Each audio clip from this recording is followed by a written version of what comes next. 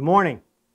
I cannot believe we've been doing this for 2 months, but evidently we have from what they're telling me. So we've got a different one again today for you. We're trying to keep it a little bit different here. So today we're going to do a virtual tour.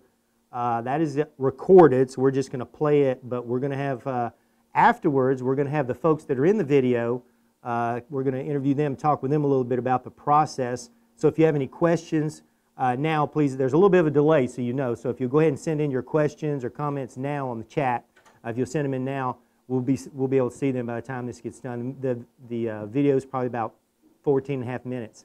And so we're going to run that. So as you can see, I'm feeling pretty good because I finally got a haircut. So I'm happy about that. Of course, I was looking like Conway Twitty back in the 70s. It was looking pretty bad. If I put a ball cap on, actually my wings were getting so bad that I think if I fell off a pole, I could have glided to the ground like Dumbo. But so when I went in to get it cut, though, I have to tell you what I did. If you remember the webinar with the ponytail, I wore that to the salon there. The ladies cut my hair forever, and I stood outside, and I didn't realize I had to bring my own mask. So she wouldn't let me in initially, and she said, "No, you can't come in. You have to get a mask." I said, "Oh, you don't have one?" She goes, "Do you have one?" I said, "Yeah, out in the car." I said, "Now, you sure you're ready to cut this? It's been a while." She goes, "Nah, it shouldn't be that bad." Of course, when I turned around and they saw the ponytail, yeah, they all came out with their cameras and everything, so I had some fun with it. But looking forward to today because you get to meet some folks. Not only you'll get to see the processes on the virtual tour, but you'll get to meet some folks face-to-face here, and we'll be able to ask them some questions. So remember, go in the chat room if you have any questions as far as the calibration process, or if you have anything about how we do our repair process. And we have some folks, there's been a little change to it, and they're going to inform you on that. But let's go ahead and go to the video we've got of the virtual tour.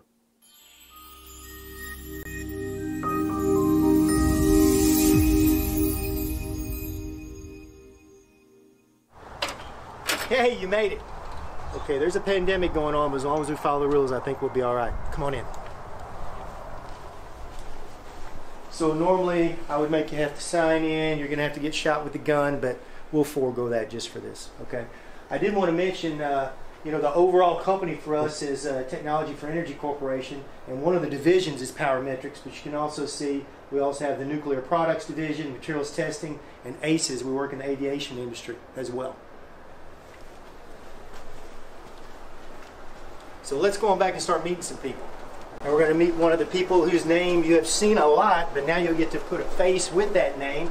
You've seen Chiquilla Mattress on all these emails whenever you're dealing with an RMA or any repairs. The first stop here is always with Chiquilla. So finally you're going to get to meet the famous Chiquilla Mattress that you see on all those emails.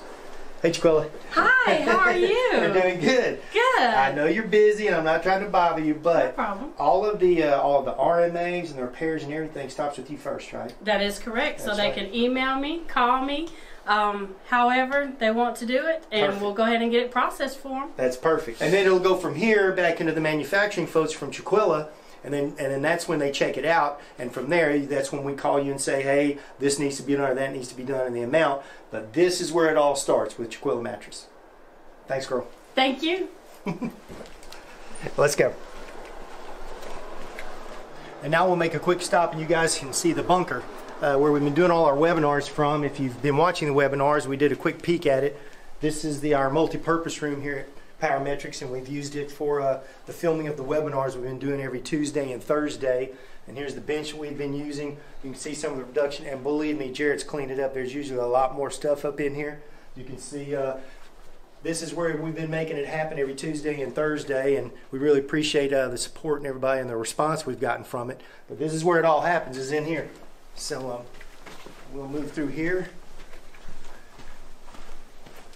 Now let's stop in for just a second and talk to Tim Roberts right here. Tim is head of quality here at Powermetrix. How you doing, John? Fine, Tim. How you doing? Doing very well.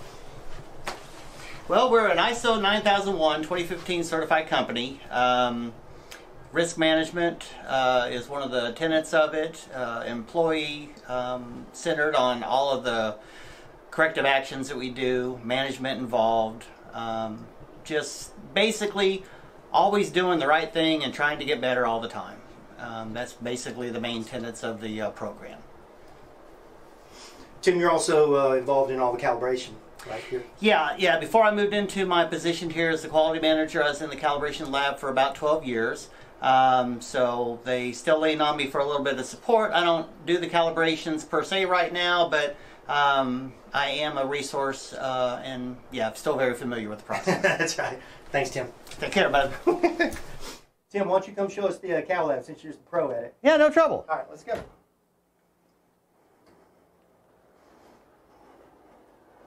Make the corner without falling and busting my rear. And we'll come down here. And our calibration lab, it is secure, so I have to use my keys. Get in. Come on in. At one time, this was Tim's world. So we have multiple setups, but him being the pro, I'll let him take it from here. So the calibrations, we have two systems which help with our turn times. The systems were developed specifically for the PowerMaster line of products. The calibrations that we perform are NIST traceable through the standards that are used in the system. All the calibrations are done in this room. The service times, we try to do a 2-week, 14-day turn time. So the systems help us to meet those deadlines. We know you have deadlines, and we want to get the products back to you as quickly as we can. We know you need the testing needs to be done, so we're doing our best to try to get them back to you as quickly as we can. The multiple stations help a lot with that. Help out a lot. Basically, double the output of the Cal Lab.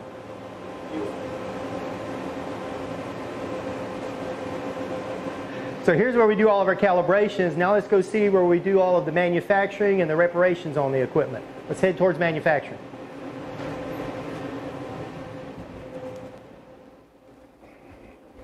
And we're walking, we're walking, we're walking. I once caught a fish this big. So now we're heading back towards the manufacturing area. Many people that know me out there are wondering how I can do this and not fall down, because they know how spastic I am. So this is the manufacturing area for Powermetrix.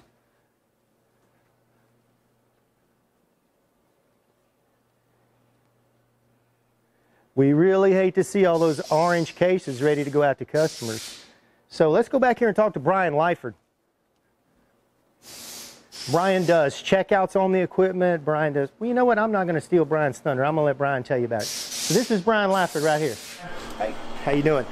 This is Brian's first day here at Powermetrix. It's incredible that he's jumped up this fast and is doing that well here. Now I'll let Brian tell you. He's been here a long time. And Brian actually, before anything goes out the door, Brian has to bless it, but he also handles stuff when it comes in as far as any kind of repairs and everything. So when it comes to Powermetrix, there's not much around here that Brian doesn't touch. I'm glad he said that, because I want a copy of this tape whenever it's over with. But no, we've been here for 17 years this year. We've took care of the Powermetrix line ever since its birth, and we just we enjoy doing it. Anything comes in for any kind of repair, we take care of that. Any kind of manufacturing test, we do that. When it's built from the ground up, we test the boards. We test it before it calibrates. Whenever it gets done calibrating, we test it before it goes out the door.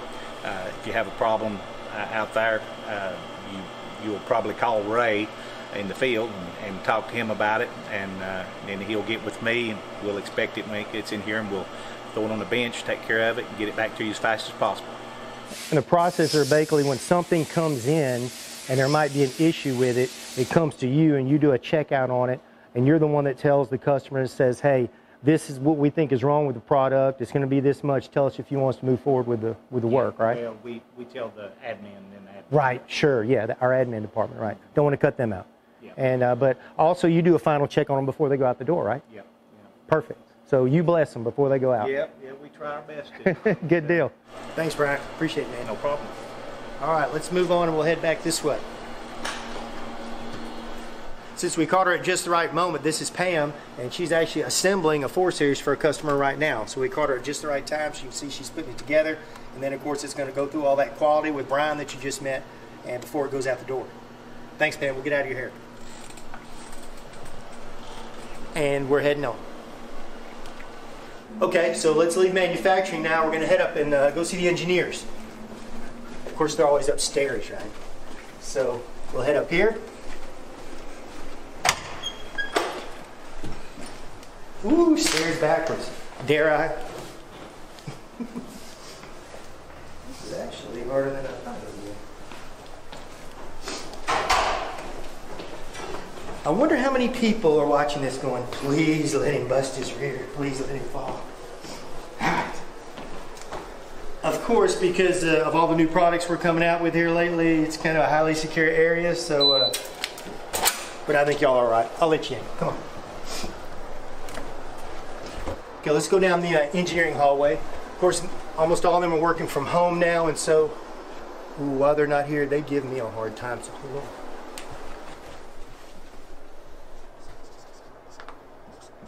All right. Oh, okay, let's move on. Okay, moving on. So, like I said, there's hardly anybody here engineering because they're working from home right now. Oh wait, there is someone here. Looks like Phil Fishbox here from Clemson University, and looks like he's working hard here in his office. Hey Phil, how's it going? Hello, John. Nice outfit, Phil. Yeah, you know, this wasn't part of the deal. It was just a bet, Phil, but we'll get out of your hair, which looks awful good in that championship hat, by the way. Just saying. Not that good. All right.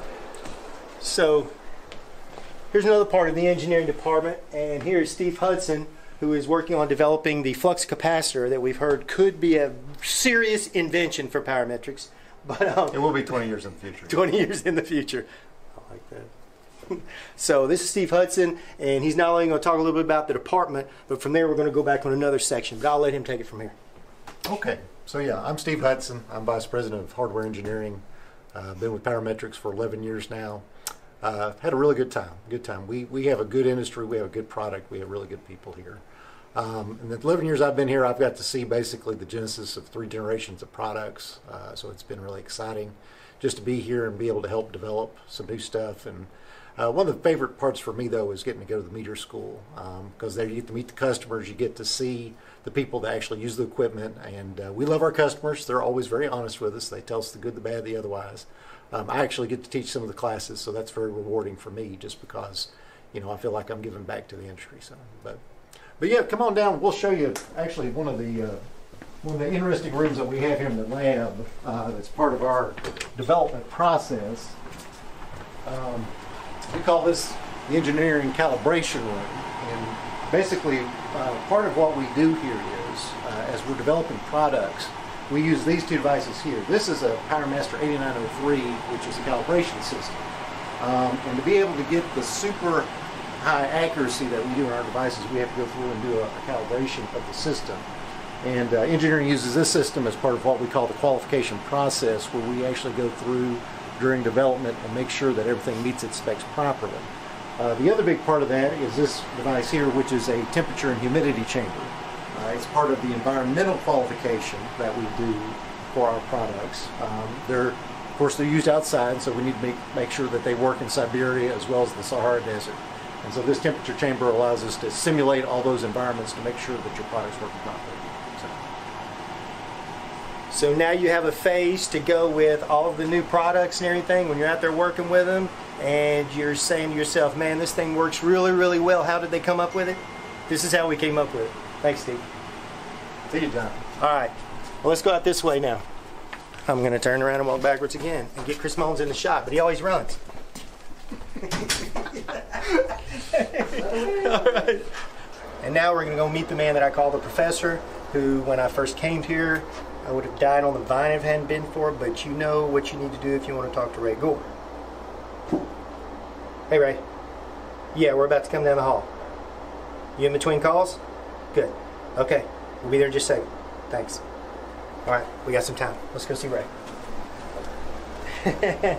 This is Ray Gore. As you can see, he's got 1 or 2 things going on every day, and he talks to 1 or 2 people a day. So I'm going to let Ray tell you. You've been here, what, a month or 2, Ray? Yeah, just about a month or 2. That's about it. But what a surprise, the phone's ringing. But anyway, yeah, I've got a couple of things going on here. Again, nice to talk to you guys, and hope everybody's staying safe and healthy. I'm doing actually a C&D from the back there. So what I do on this is kind of go over it, make sure everything's ready to go, ready to ship to the customer. So I'm doing that right there. I'm actually doing some software verification here, making sure that works with this unit here.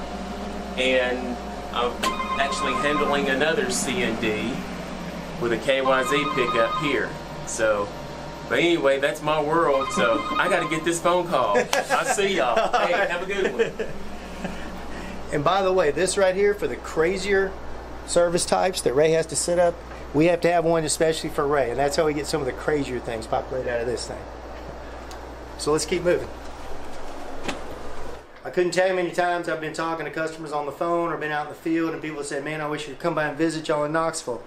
Well, this is one of the positives about the pandemic, right? Is that we're doing a lot of virtual stuff right now with all of our webinars, but also now you get to at least get a tour of the facility and some of the folks that you've talked to on the phone or emailed.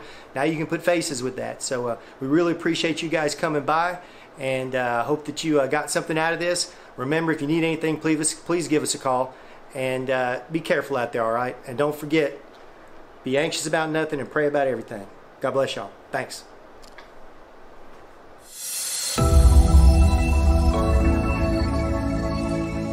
So I hope you guys enjoyed the virtual tour. I'm amazed I walked backwards that far and didn't bust my rear. We have some of the stars of the video here with us, so we're going to go through. A lot of times people ask us, you know, that process of either getting a calibration done or a repair done. So we actually have the folks through that process that we're going to talk about a little bit, because there's been a little change to the process. So you guys remember Chiquilla from the video. So Chiquilla, there were some changes, right, that we've done recently as far as on the RMAs, right? That is correct.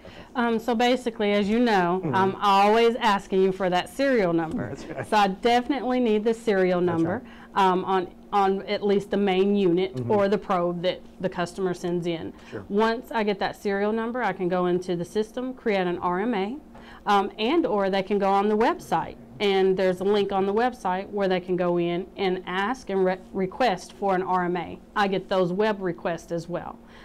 So once I get that information, I process the RMA. Also, I'll process the quote at the same time. To speed up everything, we ask for payment up front before we send to the back for our technicians, up to a pre-approval amount of anywhere from $1,000 to $2,000, depending on which type of unit the customer has. So once I get the paperwork, I get the payment or the purchase order number, then I go ahead and send it on off to the customer. And then the customer sends in the equipment with that paperwork, and then it goes off to the techs in the back. Perfect. And we also recently, didn't we change where the flex probes are free when they send in for the calibration? That is correct. So anytime that they have a unit that they send in, they get 3 flex probes. Calibrated excuse me, for free. Perfect. And then any MENs, SRs type probes, those are $75 each Sure, at the high volt this probes. time. Yeah, the high volt yes. probes and stuff. And I know that was a key, what you said a minute ago, on they can go on the web and do it because of time zones and that. If they want to go ahead and send it in, That is they can correct. actually start the process on the web. That is correct. And Sweet. it makes it easier for the customer. And as soon as I get in the morning, I start the process for those. That's right. You just do 1 or 2 in a day. Right? Right. Well, thanks. So now y'all know, you always see that name on all of that paperwork and those emails. So now you know that's the start of the process, is getting that serial number to Chiquilla. Okay? So, so now the next step in the process, so you heard what Chiquilla said. So Chiquilla starts the RMA process. She sends you the RMA. And then when the unit comes in here, then the next step is Brian Leifert, another star of the video that you saw. Brian does an inspection, and if it turns out there's more to it, and Brian will talk about that in a little bit, but we actually had someone comment that Brian had a UK hat, but he is a staunch volunteer. So I'm going to let him explain that. Okay. The story behind the UK hat is we've got another Kentucky fan here that had one. I said, let me borrow you a Kentucky fan, because everybody I root for loses.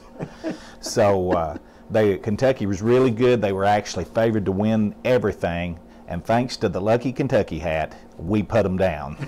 So we wore it, and they got put out like after the first or second round. So it was awesome. So every time we play Kentucky, we don the Kentucky hat, thus calling it the lucky Kentucky hat. Nice.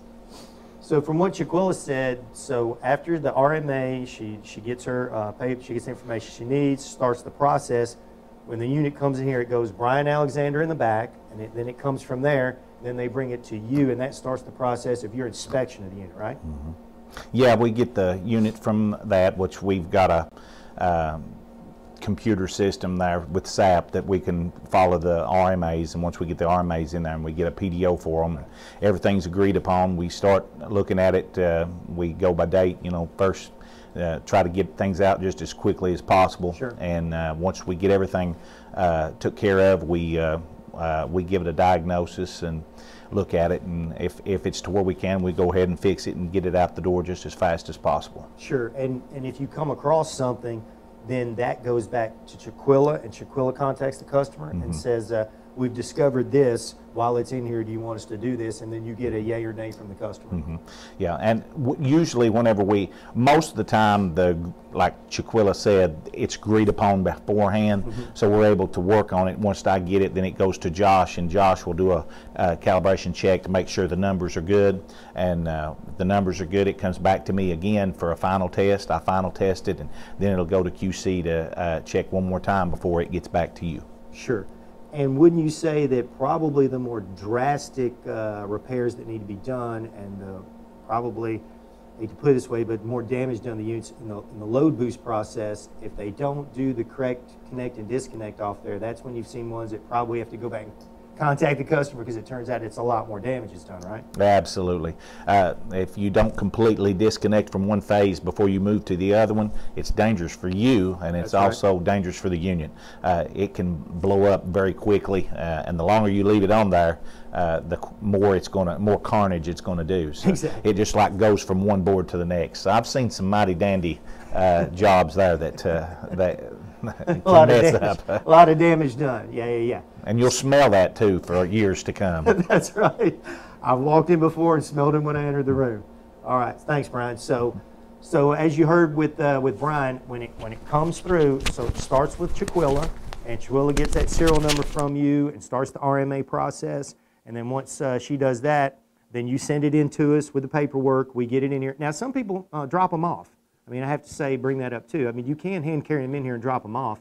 So we have that happen too. But if you send them in to us, then it goes through the back with Brian Alexander in shipping. Then he brings it to Brian Lyford. And then when Brian does his inspection, if it falls within that amount, then we'll go ahead and just do it and send it on. But if not, if it's been a little bit more catastrophic and it's going to be some more money, we will contact you and get approval before we move on.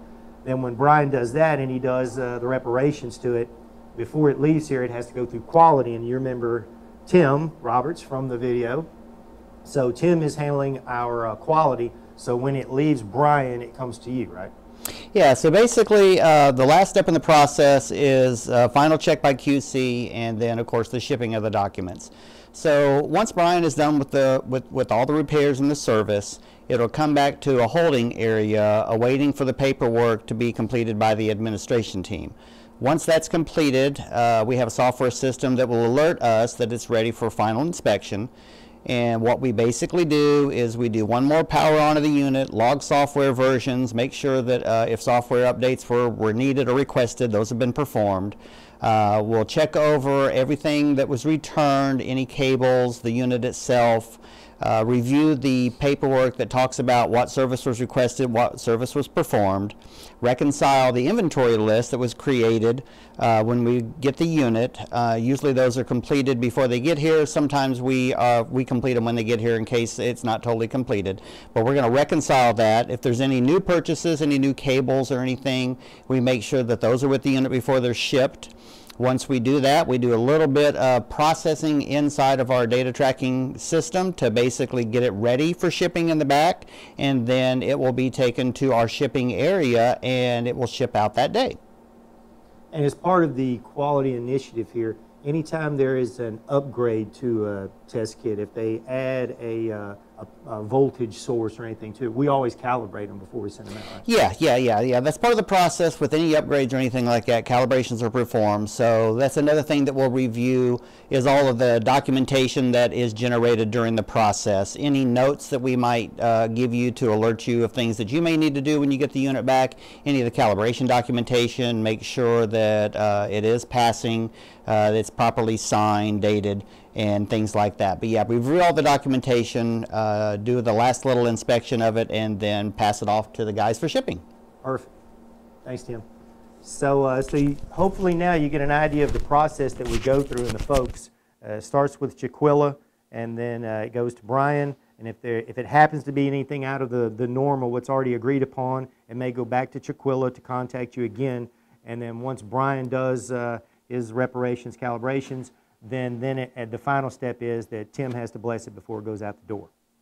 So we are now, you should see here soon the next upcoming webinars and what we're going to be doing moving forward. Please send in suggestions or anything that you would like to see because we've been using those. Several of these webinars have been totally customer suggestions. Once again, take advantage while we're in this situation. If you need to, if you'd like some training for just your folks on a particular form and issues with that form and any crazy service type you've got at your place, you know, the old ones that have been there for 30 years, I mean, just give us a holler and we'd love to set those up and make it one-on-one for your group. And we've been doing those, or if you want to take a look at a particular product, please do that because we absolutely would be more than willing to show you a product. And we really appreciate the support that everybody's been giving us on this. It's been all fulfilling for us because there's a lot that goes into this. And with these guys that you can't see off camera most of the time, I just stand there and run my gums. But also, as you know, knowing me, I'm going to close us out. Oh, wait.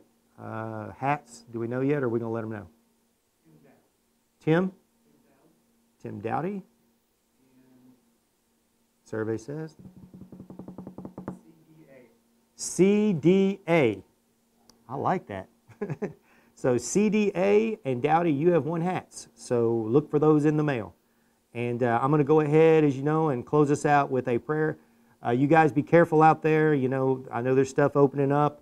Everybody's talking about there may be a second surge. So just please be careful out there. You're distancing and all that. But I think that people, you know, when they talk about essential workers, I'm proud to say that I'm part of an industry that is because the techs are still out there testing and they're still out there doing their work. So you guys be careful out there, okay? You men and ladies be careful, okay? All the support folks too, because it's with these offices the way they are now, you got to watch yourself both indoors and outdoors. So be careful, okay?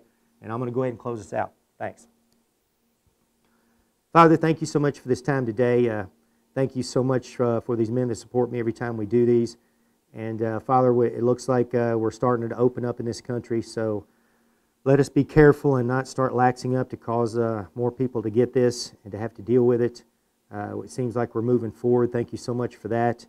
And thank you so much for all these men and women that in the healthcare industry that have gone out and jumped right there in the front line and all of the support that they've been getting from the different states financially that we're seeing out with folks. And it's just awesome to see the country coming together and fighting this thing. And so, Father, we just ask that you give us some relief moving forward, but whatever your will, let that be done. And as always, most importantly, thank you so much for what Jesus did for us so that I can even pray right now. So all of these things I ask and say according to the will of the one who paid it all, my brother, Jesus Christ. Amen. Thank you all. God bless. And be careful out there, all right?